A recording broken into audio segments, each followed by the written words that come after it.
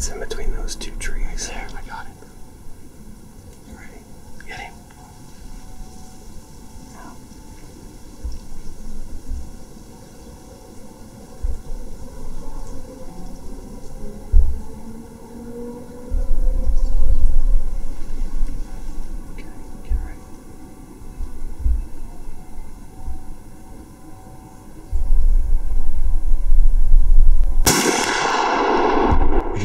Hammered him. Where'd he go? I didn't see him. I saw where you hit him on video. You smoked him, bro. I'm shaking like a leaf up here. That was awesome.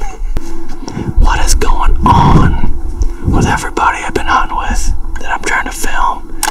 I'm like really looking forward to seeing what all's gonna be moving. Then y'all shoot the deer in like 20 minutes when we get here. No, I feel like we're up here. We might as well stick with it. I'm totally good with that. Well, let's review the footage. Okay.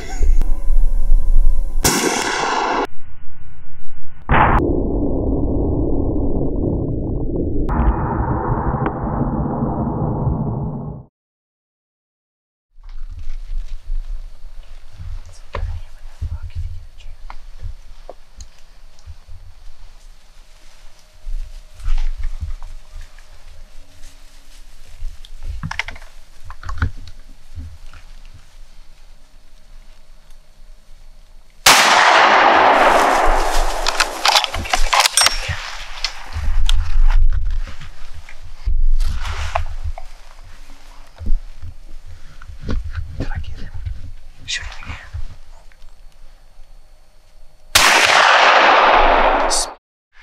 You hit him the first time. He was going down, but you got him again. Holy crap. Alright, where'd he drop at? He's right there, dude. He's not even. He's within sight. He's right there.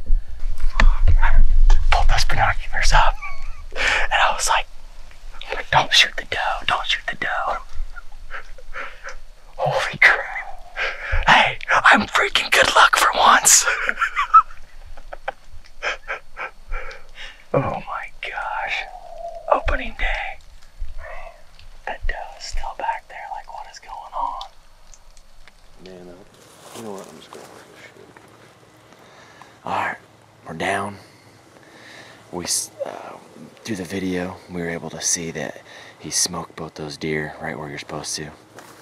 And, I have no doubt they're both laying dead in this field. But we're gonna ease up there anyway with the light and just take our time. A lot of work ahead of us. And I've been doing a lot of sitting with buddies, watching them shoot deer. It's a pretty fun year. And I believe this is going to be Jeremy's biggest buck he's killed. So, and I get to be there for that.